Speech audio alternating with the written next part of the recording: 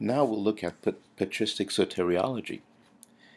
So the patristic period in church history is the first 500 to 600 years of the church.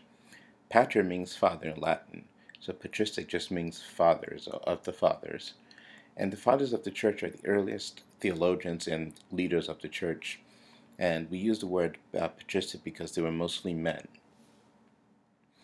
In the patristic period, there was no unified systematic soteriology. By systematic, I imply a system, right? So when you make a theological claim about one aspect of theology, you have to see how your claims or their assumptions affect other areas of faith and theology. In early Christianity, there wasn't always a concern to make sure everything fit neatly in the wider scheme of things. Okay, so today we talk about systematic theology, and that's where we try to pull everything together to make sure when you make a claim in one aspect of theology, it makes sense overall.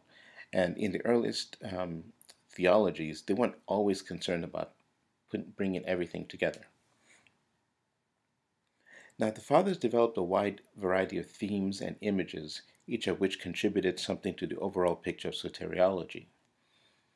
A basic theme of patristic soteriology is an anti-dualist principle, or anti-Gnostic in orientation. So Gnostic is, this is the word here, it's Gnostic, and the G is silent. Now, the Gnostics were people in the first 200 years of Christianity. They saw Christianity as a mystery religion, which had a secret only given to people who understood that matter, that's tangible stuff, was evil and non-existent, while spirit was sacred and really the only thing that existed.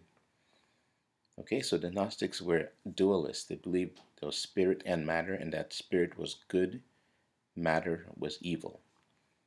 Now, traditional Christians fought against this view because the incarnation was God's endorsement of matter and of this world and of life.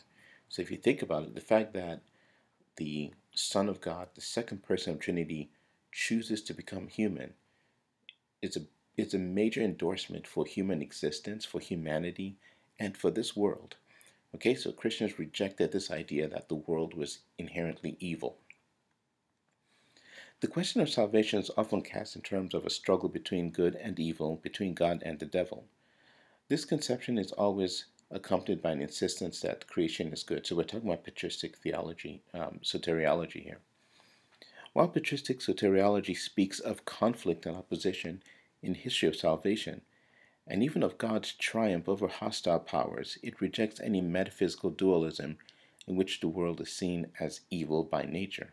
Okay, so you'll find this conflict in patristic soteriology between, say, God and evil. Okay, but in all of this, there's never the idea that the world is inherently evil. Okay, so salvation is salvation of the world, not escape from the world.